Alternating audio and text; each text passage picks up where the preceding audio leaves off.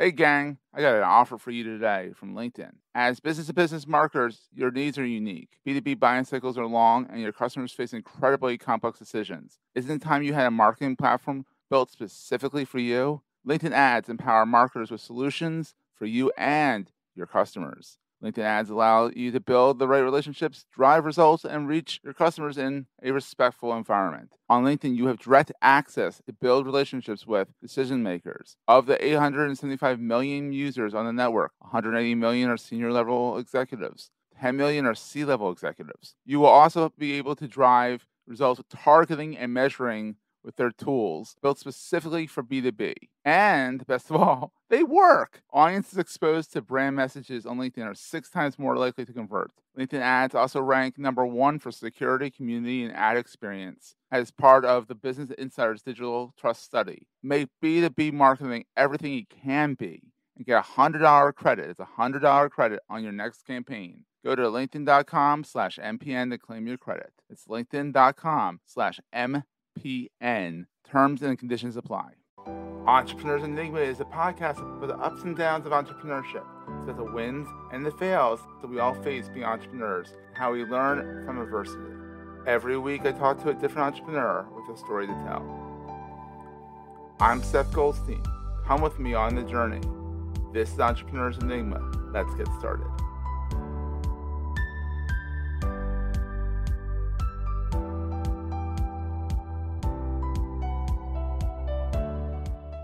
Hey everyone, welcome to another edition of the Entrepreneurs Enigma podcast. I'm Seth. I've been Seth for the past 100 and bunch of episodes. It hasn't changed. I'm still Seth. Anyhow, I'm here with Nick Bhavsar of Bhavsar Consulting. Did I get that right? Yeah, that's right. That's right. Seth. Yes, first try. Yay. And Nick is a marketing consultant. He helps businesses. And from what I remember from our last call, you help a lot of startups get a handle on things, which if anyone's dealt with startups or been in startups, they don't know their head from their ass. They really don't. So that's when you call someone like Nick in to help them figure stuff out. But let's go a little bit more into that. What is the nitty gritty of your consulting practice? Yeah, thanks, Seth. It's good to meet you. My first question was, were you Seth before podcasting, or is that just in the last? Oh, it's brand new. Just I like that name. No, there you go. I've been Seth for 41 years. So yeah, good stuff. Yeah. So in terms of consulting, I'll get into that in a second. But just kind of by background, I was an engineer by trade, electrical engineer. So very much left brain thinking. Worked for Intel, designing high-end servers. So very, very technical stuff. And then got out of the lab. That was up in the Northwest in Seattle and Portland. I moved down to Austin, Texas, and kind of fell in love with the marketing side of things. And so I've run different marketing teams for the past 20 years. And then about 3 or 4 years ago, I started my own consulting practice, really just trying to help entrepreneurs and early stage marketing executives, sales executives get more demand generation pipeline. With my technical background, I used a bunch of systems and processes, spreadsheets, templates, that kind of thing, to do various exercises within marketing. And so the focus has been kind of B2B SaaS, Series A, Series B, although some of the practices I've done with a couple of publicly traded companies. So definitely can apply for larger organizations as well. But we find that usually when there's some new product development and some new message to get out, that's kind of the sweet. And you let me guess, you enjoy startups more because they're more nimble. Yeah, I like them both. They're different challenges. You get a little bit more resources at the larger companies, but it's just a blank slate with startups, right? You can come up with any message, any sort of anything that'll resonate. So it's always fun to be able to have that blank slate and be able to try both, which is kind of nice. So yeah, and so you're based in Austin, which is a crazy town from what I hear. It is a gem in Texas, but it's its own beast. That's right. We're getting a lot of folks from both coasts, West Coast, East Coast. Last week you're getting we had ice storms too. Ice storm. That's right.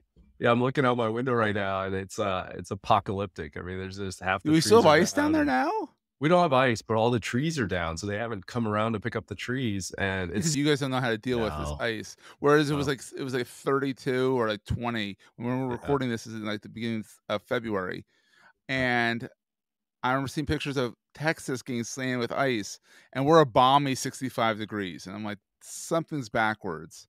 The pole It's flipped. sad because we get some 75-year-old oak trees that are down and stuff like that. I mean, it's some know. huge, huge trees. So definitely Mother Nature didn't know what to do with that ice storm. Oh my God. So how did you find your way into Electrical. engineering I'll today? probably date myself here a little bit, but I remember, gosh, years ago when I was like 10 years old, my dad brought home a PC and it was like an IBM PS2. Yeah. And I thought it was the coolest thing in the world, right? You type on it and I'd found out how you play video games on it and Mm-hmm. just geeked out on the computer and then kept following that pursuit, learned some programming languages, did different things. And then ultimately I just wanted to keep going deeper and deeper and understanding like, how does a computer really work? And can't get much deeper than the electrical engineering level. And yeah, the idea was go work for Intel because they amongst every other company were the one that was like, they understand how a computer works really well. So that was Exactly. kind Are of you a little bit of originally a dream. from the Pacific Northwest, or No, so that how'd you was, end up out there? yeah. So Yeah. I grew up in Houston. So that was a Texas Oh, connection. so you're a Texan through and through. So there you Yeah, go. yeah. And so then I actually went to school though in Illinois. So Illinois has a Oh phenomenal yeah, they do. engineering program. And at that time, this was back in the late 90s, it had the only fabrication facility, which is where you make chips and stuff like that. Intel had poured some money in there. So Intel was recruiting from Illinois quite Oh, so heavily. all right, that's where I'm going to go after school. Yeah. Yeah, that was exactly it. So it worked out pretty well. So yeah, it was So fun. you went from Houston to Urbana, That's Champlain, right. and then because University of Illinois is known for the geek culture there. Like, Yeah. it's like that and Carnegie Mellon, or and MIT. There's that little place Yep. called MIT, but of the non-MIT, like Yeah, the University non-Ivy of Illinois Leagues. is like Yeah. where it's at. Isn't the NIST there? Yeah, is amongst outside of the Ivy League schools, it's in the state schools, it's at least at the time, it was the number one electrical engineering program in the country. So it was like, that was a big draw for me. And part of it, you're kicking out of high school. I'm like, I want to get away from, my parents in Houston and Texas and all that. So So you got went out there and from warm, like almost boiling, to like frigid cold. yeah, in the middle of nowhere, right? So there's, I know. there's campus and What's that's in about it. Urbana?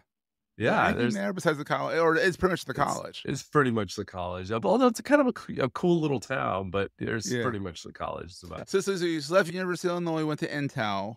yeah. And you were at Intel for how long? About 4 years, so various engineering jobs there, and then I remember it's funny. I remember Yeah. so we were designing some high-end servers.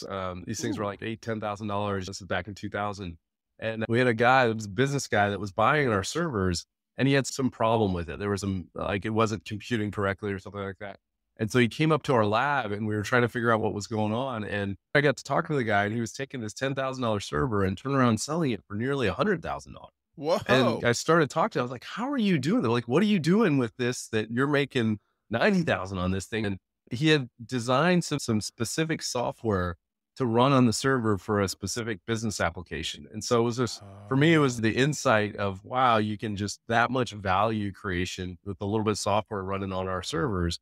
And that was a little bit of the catalyst for me of why I'd wanted to get into marketing. I was like, it was more than marketing. It was more just business.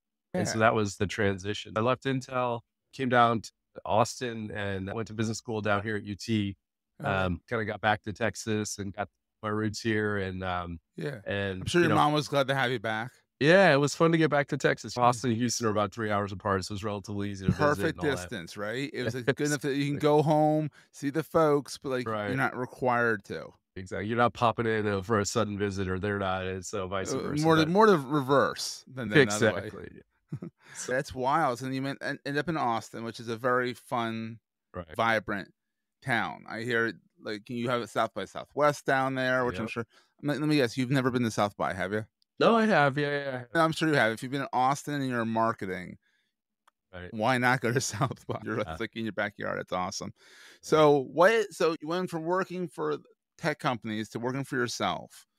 We're going to take a quick break, hear from our sponsors, and get right back to the show. Hey, it's Jason Falls of the Marketing Podcast Network. You know we're trying to bring you the greatest education opportunities out there. We've got another one for you, folks. The Creator Economy Expo, CEX 2023, is for content creators and entrepreneurs interested in building and growing their content-first businesses without relying on social platforms. This year's Creator Economy Expo features 10 amazing keynote speakers and over 30 in-depth breakout sessions. Join 500-plus bloggers, podcasters, authors, newsletter writers, speakers, coaches, and consultants, and freelancers at the learning and networking event for content creators. Don't be left out. Plan to attend this year, May 1st through the 3rd, 2023 in Cleveland, Ohio. Register now and get early bird pricing, and the Marketing Podcast Network has a special offer for you. You can get $100 off using the coupon code MPN100. That's MPN100. Head over to cex.events to register. cex.events, code MPN100.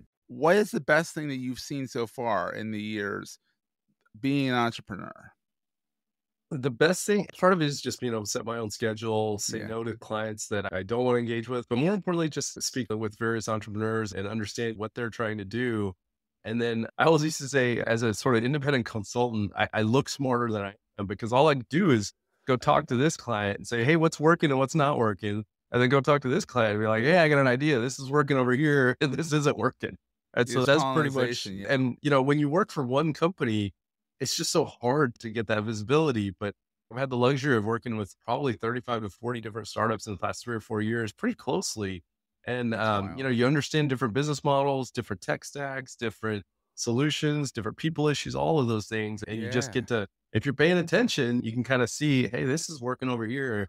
Let me go try this over here. And it doesn't always work, but that kind of experimentation, it's just so much faster. Oh, that's fantastic. Being an entrepreneur, what keeps you up at night? Yeah. So what's funny is when I first started, so, I've been a marketing executive for 20 years and I never carried a bag. I never had a sales quote. I never, a little bit of a bonus here or there, but like in marketing, you get maybe like 10, 15, 20% tied to your compensation is tied to a bonus. But all of a sudden overnight, I went to 100%.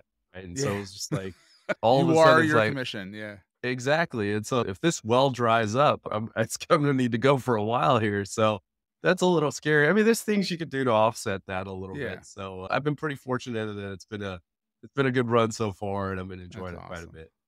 That's great. So what is the most important thing to carry with you all the time?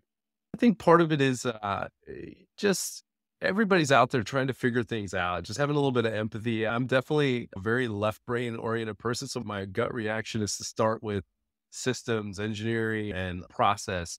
But at the end of the day, people are out trying to figure out how to grow their businesses, and having a little bit of empathy for why they're in it and what their situation is, I think goes a long way. And what I find is a fair bit in this executive consulting is a fair bit of the management side, which is sort of the template side of it. But then there's the leadership side, which is managing people and overseeing the people. I heard a great quote. I wish I could take credit for it. It's smarts with hearts. You got to have a little bit of both sides of it. And so, I try to do a fair bit of that with my business as well. And I've got to know whether it's entrepreneurs or various executives pretty well. And it's neat to see them be successful and grow. And even when not, like to see them move on to the next thing and help them out there. So it's been a lot of fun. I bet. And I know in my business, I've seen a lot of when someone moves from one company to another, have you been following them along? Have they said, hey, Nick, come over here now? Has that happened a lot in the past 20 years?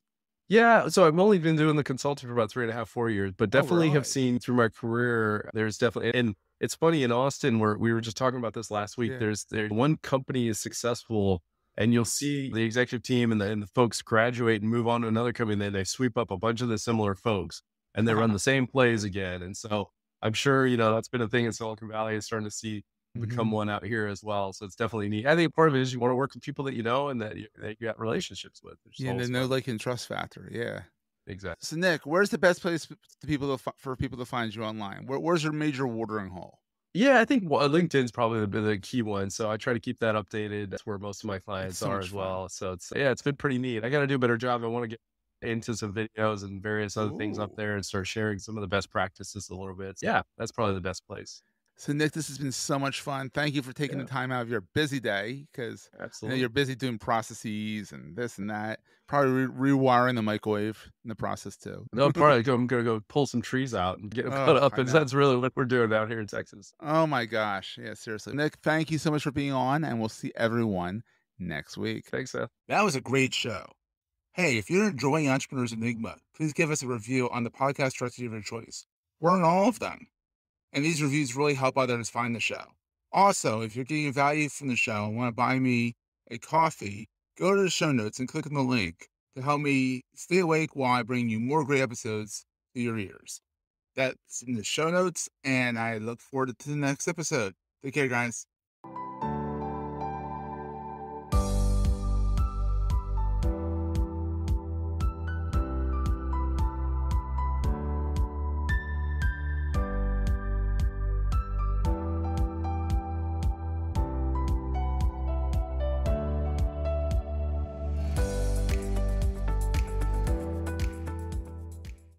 Steam Media hopes you have enjoyed this episode. This podcast is one of the many great shows on the MPN Marketing Podcast Network.